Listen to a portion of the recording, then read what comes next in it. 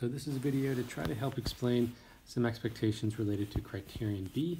Your first Criterion B lab report of the year is to plan out your investigation into a factor affecting the rate of reaction. The reaction we're looking at is calcium carbonate reacting with hydrochloric acid.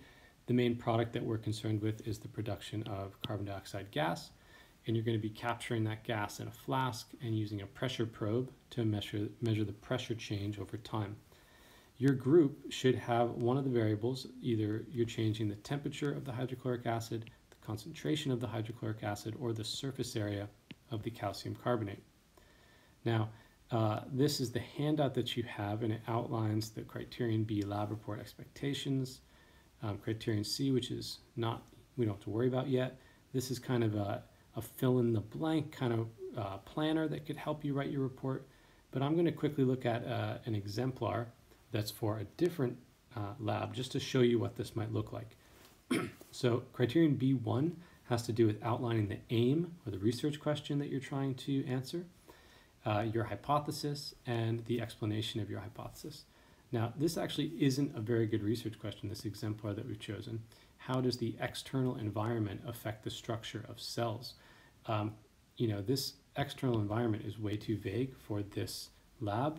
If you look down at what the aim is, it says the aim is to determine how the change of the salt solution volume affects the internal size and area of the onion cell. So this is really a biology lab. It's about the sizes of cells, but the aim is much better at expressing what this lab is about than the topic question.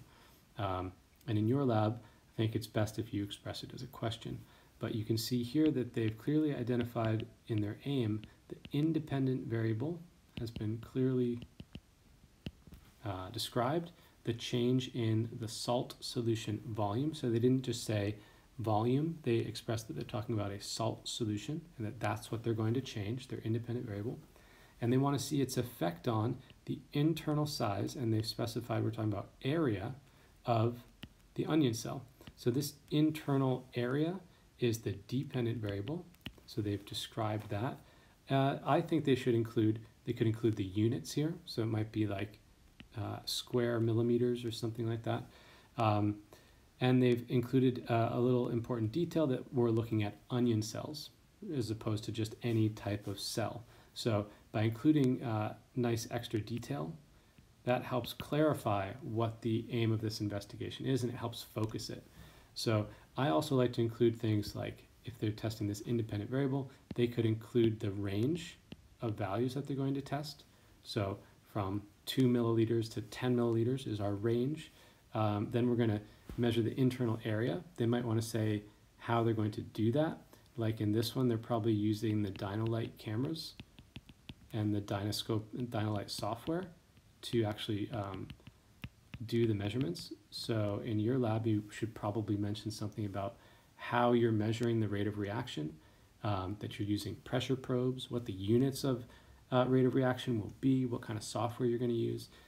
Those types of details can really help focus the aim of the investigation. Now, they've made a prediction. They think that as the volume of the salt solution increases, the internal cell size will decrease. They've even mentioned a type of relationship that they predict. Now, that might be hard for you to do, but you can still try to suggest one. If you think it will be a linear relationship or an exponential relationship, you can try that. But most important is that you the right kind of relationship in terms of as something increases about your independent variable, what do you predict will happen to your dependent variable? Will it increase? Will it decrease? And then they're going to back up that explanation, their hypothesis, with an explanation. And that explanation is going to include scientific vocabulary and scientific concepts that are clearly laid out and explained. And so in B1, you're going to get marked on, is your aim or research question clear and focused, and does it include all the important details, independent variable, dependent variable? Do you make a logical hypothesis based on the concepts, and do you outline the concepts clearly? So actually using scientific language, following through your explanation should be in a nice, logical, clear order. You don't need lots of extra writing. It doesn't need to be that long. Maybe even one paragraph could be enough. But you should fully explain your prediction using the correct scientific concepts. For reaction rate, you need to explain what your independent variable is. So what is temperature, what is concentration, what is surface area? Explain that first, and then talk about collision theory and explain why your independent variable would have an impact on your dependent variable, your rate of reaction, and explain that using correct vocabulary. The next parts of the lab are really just outlining method. You can see they first identified their independent variable, their dependent variable, and a number of control variables, in this case 4 different control variables. So they identified them first, that's nice, and then they split it up into a section about here's the independent variable. Again, you don't really need this table, I suppose, if you're going to identify it again below. They've listed the values that they're going to aim for with their independent variable, and then they've explained the method of how they will achieve those values. Notice they've listed the equipment that they're going to use by specific name, and they've described the method here. Then they move on to the dependent variable. They talk about what it is and their method, and then they outline 1, 2, 3, 4, 5, 7 steps for how they will actually go about measuring that dependent variable.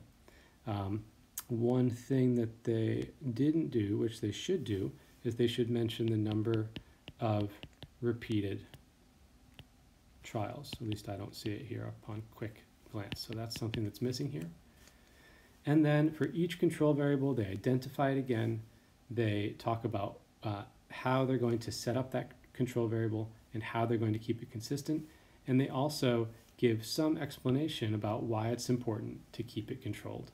So this is the what they're controlling, this is the how they're controlling it, and this is the why they are controlling it.